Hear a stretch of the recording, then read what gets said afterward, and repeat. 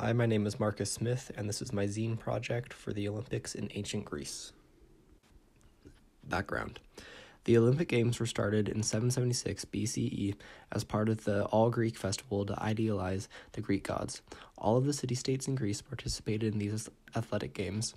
The games included sprinting, distance running, long jump, wrestling, boxing, and discus throw.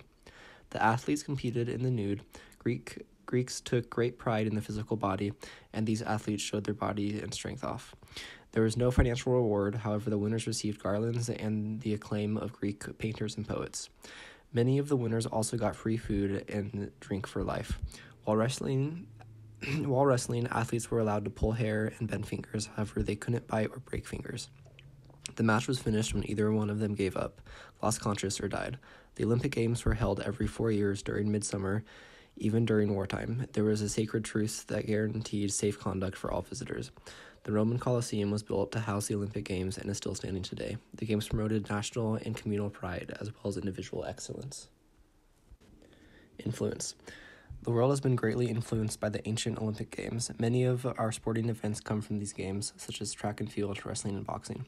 The Olympic Games were so influential that they are still hosted today. Although we now have both summer and winter games, they are still each held every 4 years. The Olympic Games bring the world together with over 200 nations competing in them, and it is still the same spirit as the original games.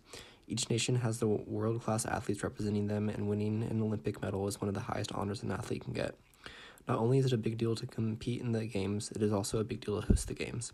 The host cities are usually selected 6 to 10 years in advance so the city can start planning for them.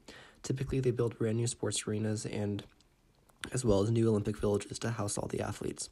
The games bring economic wealth to the city they are in, and an influx of tourism during the games greatly benefits the economy, and as well as having a reputation for the host city.